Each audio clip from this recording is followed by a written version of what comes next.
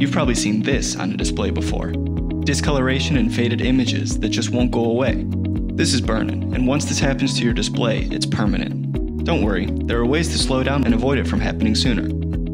When LCD or OLED pixels stay activated in a static position, they eventually appear to be stuck in that position. This is what is known as image burn-in. It doesn't actually have to do anything with burning. After prolonged use, the crystals in an LCD display have a harder time moving from the on position to off, and could remain permanently visible. This is more commonly noticeable on character LCDs where the alphanumeric characters are typically static and unchanged for the longest periods of time.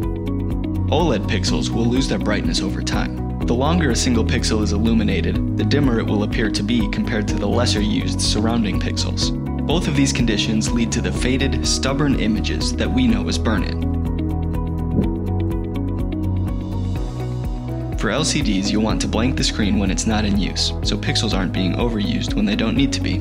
Another tip is you can scroll the characters across the display screen to act as a screensaver. This will prevent any of the images from being burned in place. The main thing to remember is to avoid using static images or characters for excessive periods of time. OLED displays follow the same rule of thumb. You can blank the screen and use scrolling images or characters just like LCDs. In addition to this, you can reduce the contrast of your OLED display. This will lower the brightness levels of the images and ultimately reduce the amount of burn-in that occurs. One more tip to extend the lifespan of your OLED is to average out the use of the pixels to minimize the visual appearance of burn-in. Basically, exercise all areas of your OLED display with various graphics so the pixels wear out more evenly over time. This technique is a lot like rotating the tires on your car. You may have also experienced something like this and assumed that it was burn-in.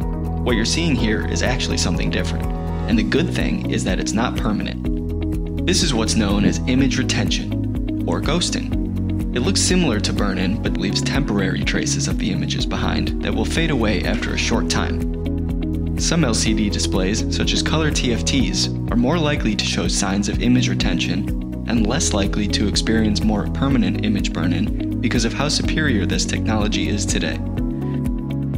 Keep these tips in mind to help avoid image burn-in from occurring sooner on your display. Give this video a like and remember to subscribe for more.